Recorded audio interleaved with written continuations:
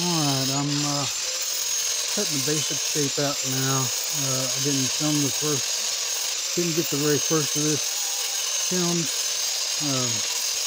Couldn't see the screen in the sunlight. So this is what we're left with. But it's going to be a face. I was wanting to do a face. Really didn't have any idea of what it was.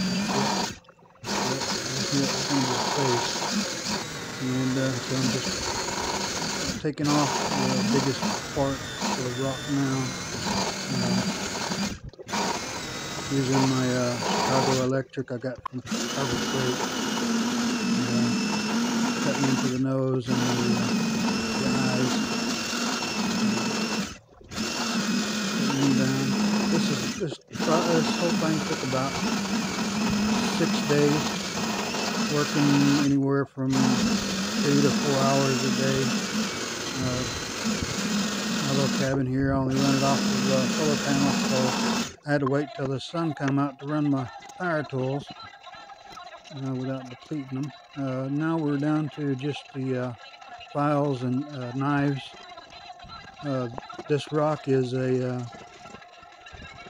I guess, type of a shale. To be in the class of a mud rock, where the mud has fallen and it's real fine grain, so it's almost like a mud brick. It's hard.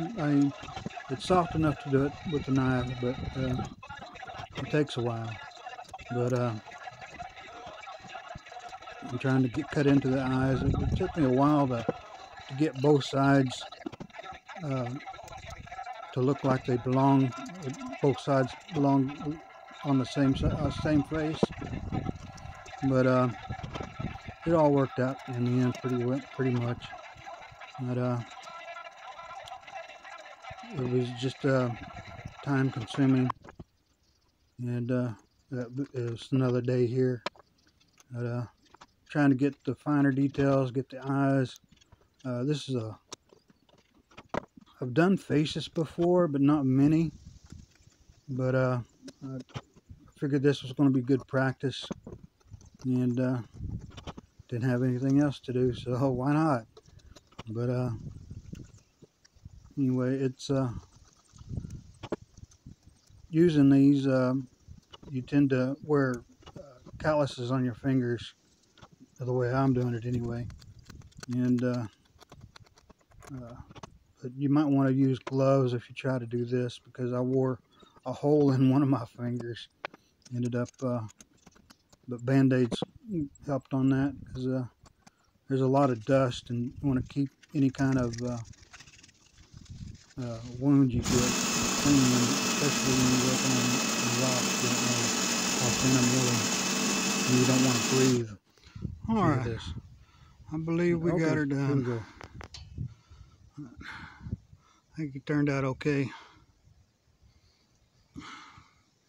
I don't think I'm gonna seal it with anything. I just polished it with my buffing wheel, and I think it's good. All these little white things in here are just cracks in the rock themselves, like this one right here. But, oh, let me know what you think.